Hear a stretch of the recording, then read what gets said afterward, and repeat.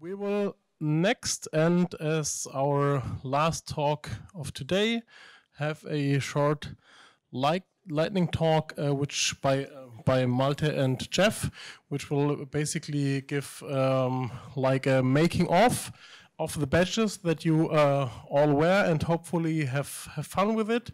I already observed lots of people with funny name tags and games and blinking light patterns and stuff like that. So obviously at least some of you have had some fun with it, and now let's see how those guys have done it. Welcome.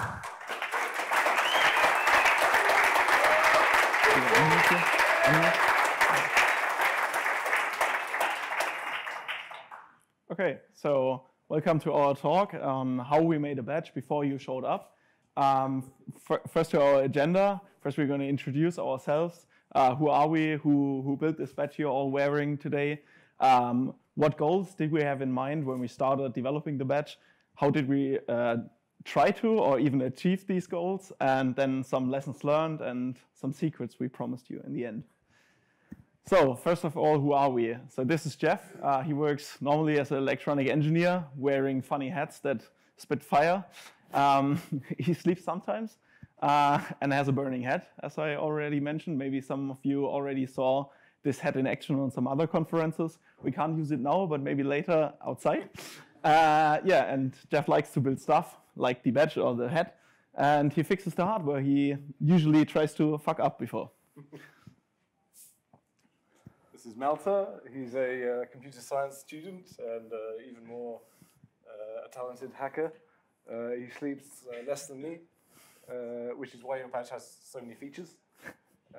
He has no burning hat and likes to build more soft things, and is usually blaming me for the hardware that's not working, that's preventing him from building the things that he wishes to build. Yeah, so for the badge, you all saw the badge, you all have a badge. The first thing, it works. We're pretty happy that we have a working badge. We were working hard on this to achieve this goal.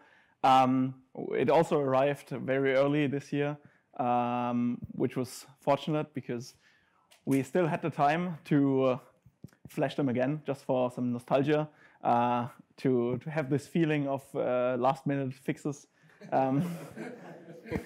Even though it was more like a perfectionism problem with this time. It's just not the same otherwise. Yeah, I mean, you have to fix the badge or at least flash the badge just before you need it. So what goals did we have in mind? First of all, we needed something that works. And we want you to have fun while using the badge. And we can't tell if you have fun using it, but that's something you can feedback to us. We already got some feedback. That was pretty good. So thanks for this. And yeah. It should also show your name. That's an important part that sometimes we forget. It should be interactive. And yeah, during this being interactive offers you like a playground. Maybe you've already seen on the conference page that you can build your own apps for the badge and flash them on there or write them on there. We will cover this later on how we achieve this. We really wanted something that could live on after the con as easily as possible. Something that doesn't just become desktop e-waste, more something that you can maybe code on when you feel like it after you've recovered. Yeah, and we also thought about a useful feature to show the agenda, so you don't have to get out your phone and check the conference page, but just open the application on your badge to look what talks are up next. It might even be more than one agenda, I don't know. Yeah, maybe some different conference sneaked in another agenda. Maybe some of you saw the signs at the elevators already. But yeah, so how did we achieve these goals? So we chose the ESP32 platform for a few reasons. It supports many different languages. People are coding for it in C, of course, but also Lua and Python. It's got a pretty big community around it, which makes up for occasionally crappy documentation. You can post and maybe someone will answer why the JIT isn't working. fairly affordable too. It's got a lot of features in there, including stuff that we're not even using yet, like Bluetooth and various sensors. So yeah, some room to grow. And and this affordability allows you, for example, to grab another ESP and build something which connects those two, and you have a badge and maybe a server or something. And to achieve this, so that you can easily develop something for your badge, we chose MicroPython, which is a customized Python distribution for the badge that implements the hardware features into Python. And we chose Python because most people, or I have the feeling that Python is one of the easiest languages to learn and to code in, even if you're not like a developer, but just writing some code, you have like some technical knowledge and you can easily write an application.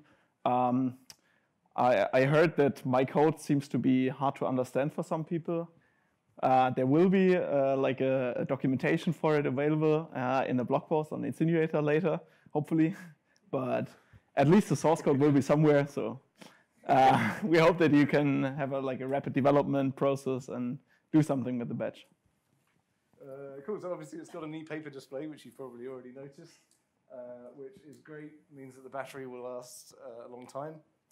And your batteries arrived with you at 70% charge, by the way. So you'll actually, once you've charged them, they'll last even longer. That's for the safety shipping regulations. Gives you amazing contrast, and you can use it outdoors, but obviously there's a bit of a slow refresh rate. But this particular module has a selective redrawing function, so it's not actually too bad. You can code some things that you might not have thought possible by using that feature. Yeah, we also included a full QWERTY keyboard, so at least all characters are there. There are some special characters you can access through combinations with some special buttons. You might have noticed as well that when entering text, you will see that it seems laggy or slow. If you type a letter, then it takes some time to register another character. This is actually not due to the ESP being slow or the MicroPython implementation, but actually when I update the display, or when the code updates the display, the code must wait for the update to finish before we can push the next image on it. So basically there's a sleep that waits for the display to tell the ESP module, okay, I'm ready, send me the next. And this is what, this is what introduces this latency. But therefore we have the battery saving and better contrast. So we actually added another feature, the accelerometer, which was kind of suggested by Wojtek because he wanted to build a Magic 8-Ball app. Maybe you already played around with that and had some great fun with, for example, the penetration test mode. And you can even use it for counting steps. Sadly, not in the background, but this is due to like battery saving and battery life constraints. So we decided to have only the step counter active while you're in the step counting app. So if anyone does the 10K run, we want to see how many steps you've taken. Make sure you take your badge. Yeah, maybe you should use some tape to secure it while running.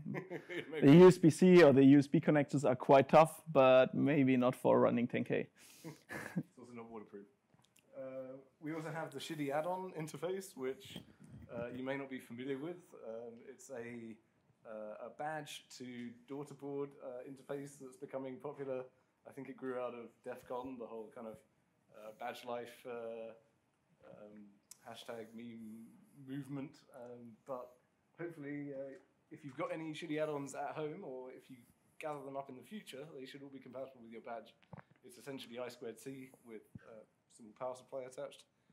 And it's quite enough to have some fun. And obviously the Fuchs add-on is available for soldering downstairs for whoever hasn't done the soldering workshop yet. Yeah, and make sure to take the one we fixed, and not the one with only one eye, because the other one has copper inside. Yeah, I did the most obvious fuck up possible on the simplest board I think I've ever created. So if anyone wants a non-operating Fuchs PCB, we've got 350 of them lying around. Some creative use would be nice. Well, you got one eye, and the other one is like, maybe you can see that there's an LED behind. Okay, so that leads us to the next section. What lessons did we learn? So for the hardware side, Maybe Yeah, Jeff. This was a series of lessons that I failed to learn and then relearn. First, we saw some boards that seemed to not program, or they would program the checksum wouldn't pass correctly, or they seemed to be gradually getting worse and worse. It turned out that inside the ESP32 module, there's the flash chip, and it's a 1.8 volt flash chip, and it's possible to boot the ESP in a mode where it's blasting the flash chip with a 3.3 volt supply. Turns out that more voltage is not more better, and doesn't make the flash chip work any better. So that was the first revision of the badge. Also, there's a bunch of extra pins on the chip that are reserved. So one interesting feature of the ESP32 is that it's really flexible as to which peripherals inside the chip can be connected to which I/O pins. So that's quite good, but it sort of lulls you into the sense of false security. And maybe I should have checked a bit more carefully. Some of these I/O pins aren't actually I/O pins. They might be input only. So yeah, input only, that means no outputs, right? So you can't use that to drive the I2C bus. So the first badge revision had the ESP up, but none of the I2C peripherals would work, like the keyboard. Yeah, and I couldn't even flash after some flash circles. Yeah. So this was revision 1. But obviously, we reported these issues to Jeff, and Jeff thought about them, wrote them down very carefully. And then we got revision 2.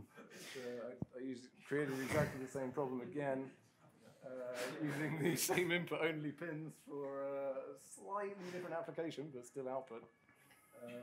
So yeah, revision 2 also didn't work without some serious hacking manually. We also discovered the weirdness of some Chinese part numbers around the whole intelligent LED world. Turns out the WS2812B is not really related to the WS2812 tool, and it's actually another chip, and blah blah. So that was some more learning. So the problem is, if you Google for such LEDs that you can, like RGB LEDs, you can chain up, you will most probably find something about the WS2812. So everybody that uses such LEDs will Google for WS2812. So what the Chinese manufacturer did, they actually took the SK6812, which is fairly identical but not complete. From the timings and the supply voltage and how you have to drive the data in according to the input voltage, and just relabeled them as WS2812B minis, which do not exist in. So mini is short for doesn't work. The way you'd expect, at least. So just remember that. And we also we just about fixed this problem in software, and then production began 2-3 days later, and suddenly some of the LEDs, most of the LEDs weren't working, and some worked, some didn't, some worked on some boards, and so I was pretty convinced it was software. Malta was pretty convinced it was hardware, but actually both of us were wrong. It was actually the factory overcooking the LEDs. So if you are if you're reflowing, if you're going through a standard industrial approach for fabricating your boards with those types of LEDs, then we recommend baking them really thoroughly so they're really dry, because otherwise they absorb water. And maybe if you can possibly avoid it, don't pass them through the oven twice, just do it the once. So do the top side and the bottom side of your board in the right way. So we fixed that. What else did we learn? Yeah, we also learned that Jeff needs to check the footprints before he puts holes into the PCB and orders some connectors. Yeah, so you probably learned this the first board you ever create, right? And then, I've now been doing hardware engineering for about 15 years, and I still do the exact same problem. So just check every footprint. We probably took. I spread myself too thin repairing a million broken boards, so I think next time I would create maybe 2 or 3, get them just perfect, before we try and fix the other ones. I got a bit lazy with my solder paste stenciling as well, so I would say pay really careful attention to detail in the yield of your prototype boards, because if you are putting together 5 boards by hand and they're quite complicated like these ones, there's a lot of potential for each of those boards to develop a different problem. And so, yeah, if you've got the time, maybe try and make one at a time rather than doing a huge batch. And if you, as I noticed, my solder paste stenciling wasn't perfect, but it was 9 p.m. and I had to ship the boards to Malta the next morning, so I thought, screw it, it'll be fine. But this is the wrong approach. Spend that extra 20 minutes, clean it off, put it back on, get it perfect, and I won't do that again, I hope. Yeah, so that's what we learned hardware-wise. Software-wise, I did learn something. For example, don't trust the MicroPython documentation. There is a documentation available, but MicroPython started for, I think it was the Pi board, maybe. Yeah. So there's one board they started with, and then they ported the MicroPython firmware to different boards. And at the beginning, they had different repositories for each port. Then they realized that's a lot of copied code, so we can merge this into one common repository. But they still had the documentation, sorry. They still had the documentation split up for each port. And so like when I was starting, it was still split up documentations for different ports, and it wasn't even clear. So some functions were not documented at all. And in the end, while I was like finishing everything up, they actually merged the documentations of all ports into one documentation, with the result that there were functions documented which didn't exist in the ESP port. So it was really pain to develop something, then go through the whole menu to the part you just developed, just to realize that the function doesn't exist. So I went over to, because I was also writing some modules, for example, the display module in C as a Python module, or a MicroPython module using their C macros. So I was like familiar with how to define and expose functions from C to the MicroPython. So it was fairly easy for me to check which functions and which constants are actually exposed by the code instead of looking for working documentation.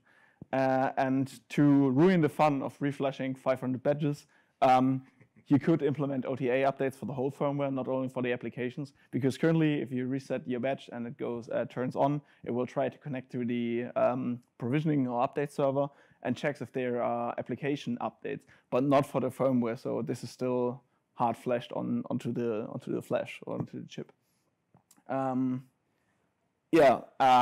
do you realize? Or normally, if you develop Python on a desktop computer, you're like maybe having like quad core and like 4 gigahertz and maybe 16 gigs of RAM. But if you're limited to 128 kilobytes of RAM, this is quite interesting to optimize, because if you create an integer in Python, that's around 30 or 36 bytes, like one integer. If you create one string, so an empty string, it's like 40 or 42 bytes. But if you add one char to that string, that's only one more byte. But if you want to, for example, let's say render the image on the display, that's like 296 by 128 pixels divided by 8, because actually one pixel is only 1 bit. So you can pack them into bytes. That's still about 3,000 something byte. And if you have an array of 3,000 integers in Python, this will explode on such a platform, which is no problem on your desktop, I guess. But like coding in C for Python and really optimizing the code really taught me a lot about how Python works internally, and yeah. And over engineering is fun. I was kind of blocked by Jeff because I got a revision 1 which I couldn't work on or continue work on. I got a revision 2 that had the hardware features missing I need to implement for. So I was like, what should I do with my time? So I implemented. So deliberate, of course. Yeah. So I implemented a lot of stuff that is not really used. For example, the frame buffer for the disk driver actually supports rotations by 0, 90, 180, and 270 degrees. But the only option we're using is 90 or 270 degrees, because the display would normally be oriented like this. So we changed this to better display a name. But I thought when I'm currently at it, why not add like different rotation modes? Maybe I will need them later. And More better. exactly. And so after I was kind of finished with everything, so the provisioning server, the authentication of the badges and all the applications, or many of the applications, Jeff came and he was at Hacker Hotel, was it? Yes. Yeah, Hacker Hotel, and he met some guys from the badge team that actually built the framework for the SHA 2017 badge, and they like built a framework so you can have like support for your badges after the conference ends and have like shared applications between those conferences, or bring your old badges, and this could be compatible with the other one. But everything was already finished, and I was like, I don't want to change now, but for the next time, this might be interesting to help building like a common platform for conference hardware and badges. So if you're going to be at Troopers 20, maybe you might want to have a look at badge.team, perhaps. Yeah, then we have some general lessons, especially for Jeff. I learned a lot about UPS, shipping packages from UPS to Germany, like the latency between, basically in the UK, DHL is total crap and UPS are really good. And then in Germany, it's the other way around. DHL are sort of okay and UPS are really terrible. So shipping, what to do, right, to get efficient packages back. One day I was just running like crazy to the UPS counter to hand over the package, and then just hit the ground face first and cracked open my knee. So I've shed serious blood into this project. And then latency, working between different countries and Skype and so on. But I think we did a pretty decent job. Also, you've probably heard this before, that hardware design during Chinese New Year is pretty tough.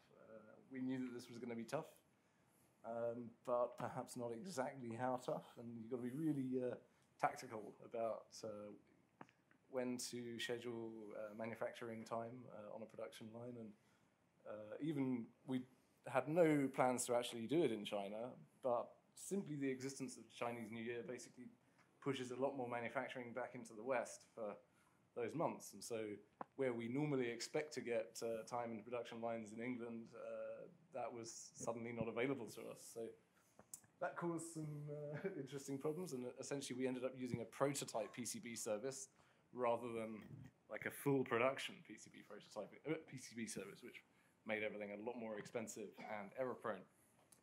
So yeah, try and avoid that if you can. Yeah. Then for the promised writing apps, there are some instructions already up on the conference page on /badge, but there will be a blog post on Insinuator. So if you're interested in building your own applications or extending existing applications, you can take a look at the source code that's already on your badges, or just check Insinuator in the next time, and there will be a very detailed description and source code on how to build something new with this framework. So for last point, as you were promised secrets, there are some combinations you can try through the batch applications. So the guy on the right is actually Narwhal, or one Narwhal, because there's a whole conference of Narwhals. We can even put the slides up on the, or maybe this slide on the conference page, so you don't have to take a photo now. But yeah, so there might be some interesting interactions. Some of you already figured out the first one, I see. That's a Konami code, and this works, for example, in the name app to show this beautiful rainbow animation. And then, for the end, happy NarwhalCon.